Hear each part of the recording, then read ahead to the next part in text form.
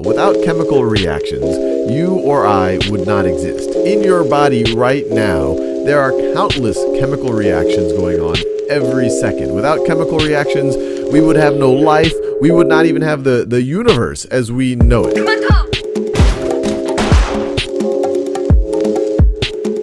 Forwards or backwards? We need to decide which way you're going to fall.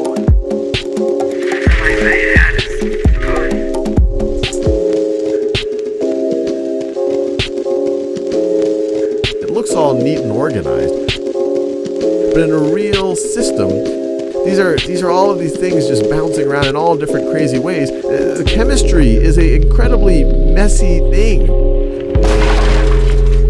These aren't just, interesting things that seem very academic. These are affecting your real life and your body and your environment.